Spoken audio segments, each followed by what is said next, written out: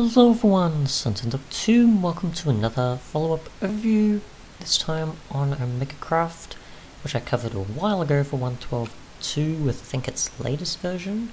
It's now been ported to 1.14, and yeah, I thought I'd cover some of the new stuff added. So there's a few new blocks, there's another upgrade, and there's a few additions to the textures, which you can see obviously with things like the storage blocks, some of the dusts and ingots and the fluids, a few new ones, and yeah, a few new materials and other things. So let's see how we go with some of them.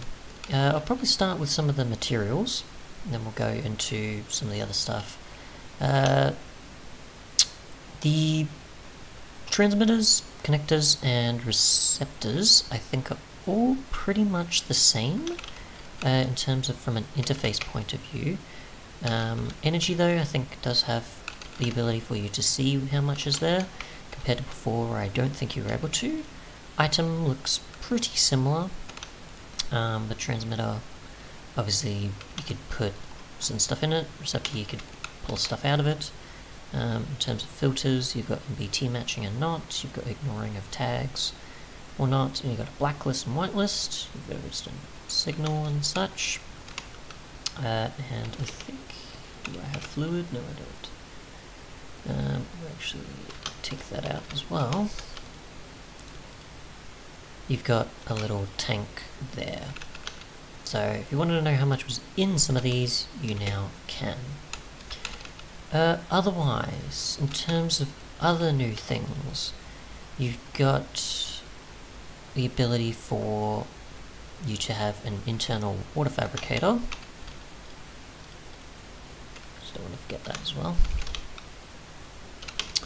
Which you can use in different machines and put down there, which obviously doesn't use water anymore. Certain recipes. We'll test this with certain things like the hydrator, but also the compactor, which has a bucket to ice block recipe. And the crusher doesn't have any, but you can still put it in there because it's just a slot that can fit in, an upgrade that can fit into any of the upgrade slots. There is recipes though, you can see at the side, the configuration is there, so if you don't want to use GEI, or you don't have GEI installed, you probably can find most of these and it'll highlight it for you, which I think is only for 1.14. I haven't found it since, and you can scroll as well, so that's good. Some of the glass isn't textured and terracotta and otherwise, but that's fine. So yeah, so we'll put this in here and we'll see if it actually consumes the water in the bucket or not.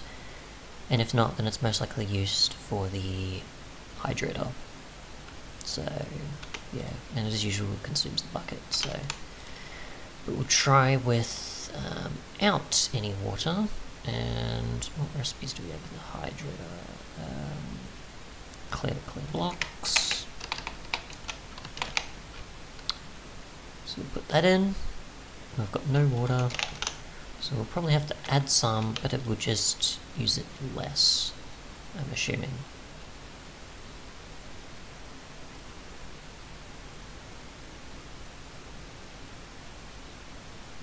I probably got it the wrong way around, didn't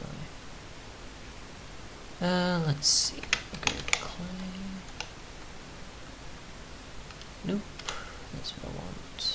Sand. Or otherwise, the way around with the recipe, which I was just not doing correctly. And we'll see. And it's not using any. So that's just extra. It's got no purpose. You still will obviously need some in the slot, or the tank, but yeah. Otherwise,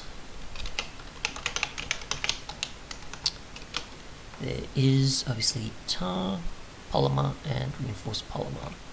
Tar, I'm not too sure yet. Okay, tar and alkene mix. I was expecting items, that's why. Tar you can get from a FractioningPlant, which is one of the new blocks.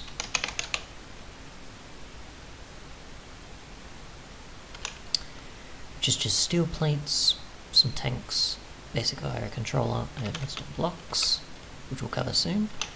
Polymer, which is 2 of the alkene mix, I'm not sure how to say that, which you can obviously use polymer for bonus output upgrades, as well as reinforced in a compactor, and they're now used for the ultimate tier or advanced tier of things, as well as zeolite, which is used for making naphtha to gasoline, gasoline to LPG, and you can obviously use that in the corresponding generator.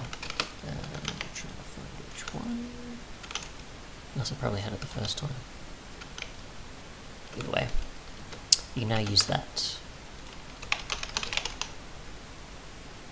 No, I don't think I missed it. Yeah, so combustion. Otherwise, there you go. So new there. We'll obviously try that later. But OilWell is made obviously like so, pretty cheap and used early on, which it pretty much just gets oil from the world. I thought it would be like if I have to have some nearby, but I don't think any is generated underneath. I'm not too sure, but it just seems to be generating it in the world naturally. Sorry, from the block, I mean, rather than out in the world. If there actually is any oil, I'm not too sure, but I'll look at that off camera and probably mention in the description. But either way, you can get oil, obviously, with a bucket.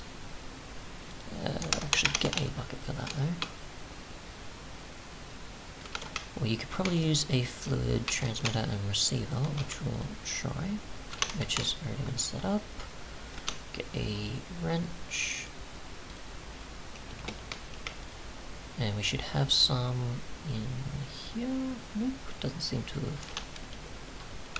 Probably we're gonna want to use it for a tank, I guess, because that has picked it up. It's just that for some reason it hasn't inserted in here. Oh well. Either way, we'll just put some oil in here and we'll see what it makes. So it's currently making naphtha and tar. Fractioning tower segments, I'm not too sure of, other than the fact that you do need them. I'm not sure if it allows some more storage, and there obviously is a limitation of 3. If you actually do place this in the world or on anything else, it won't work. So it's only for the fractioning plant. And it's emptied, and we've got 500 tar and 200 naphtha, which if we actually check the bucket. I actually need to go to the plant then.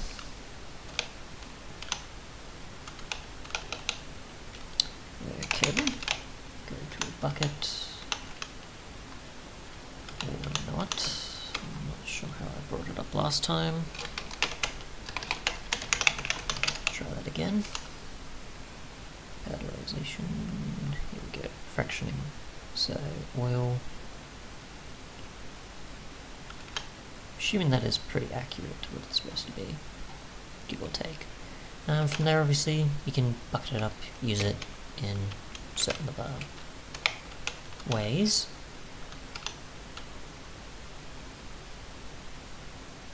Such as the polymerization plant, which we'll actually cover now. So, here we go. You'll need steel, basic IO controller, fluid, tanks, and a cauldron, which with this, obviously, you use to make polymer. We'll want